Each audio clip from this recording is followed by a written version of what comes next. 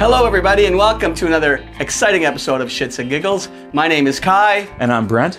Brent, we are doing another beer review. Imagine that. Oh, I love these beer reviews, Kai. Yeah, we got to change it up a little bit because I'm getting tired of drinking beer doing these reviews, but hey, it's fun, right? I can never get tired of drinking beer. Yeah, so why don't you let the audience know what this is all about? Okay, today I'll give myself a break. Sorry, I interrupted. I'm giving myself a break, so Brent's doing this today. We're doing the Goodbye Gravity Cream Ale by Imperial City Brew House out of Sarnia, Ontario. This is a tasty cream ale with a vanilla twist, and it's sitting at a 5% alcohol content.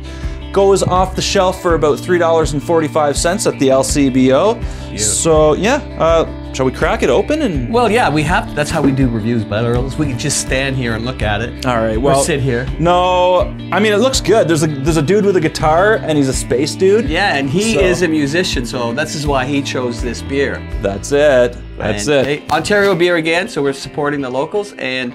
Yeah, I like the idea of what, that's a pretty cool can, right? All right, let's dig right into this. Yeah, let's get at it. Ooh, big splurge there. Yeah, big spillage. Oh, yeah. Well, it looks beautiful. It's a nice blonde color. I'm just going to fill it up to there.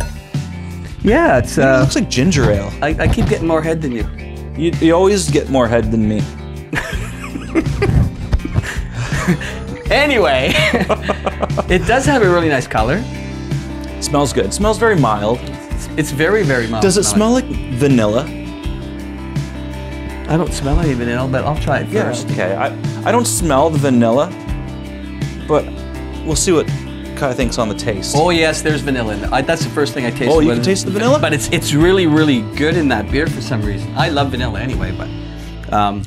How do you like that? Yeah, it's got some vanilla kick to it. But there's no hoppiness to it, so you're not getting the bitter taste of the beer at all. It's actually very nice, very mild very tasting. light. I was just about to say that. It's a very, very light tasting beer. I actually really, really like this. Yeah, and the vanilla is not overpowering. It's actually quite delicious. So. It is good. You know why? Because it's light and it's not bitter. So it's not as hoppy as a lot of the beers that we review. Yeah. So anyway, guys, that's it. Don't hesitate to get this at your local LCBO or beer store. Wait a minute. What are you gonna rate it? Oh. Yeah. I forgot. I took a candy. I forgot that I have to rate this though. Candy. Whatever. I'm gonna rate this as an 8 for sure. An 8. A solid 8. Where'd you lose the points? Well, that's just. Now you're starting to confuse me. Okay, I'm gonna give this because I don't drink a lot of cream ale, but this is really good, really smooth, really light tasting. I'm gonna go ahead and give it also an 8.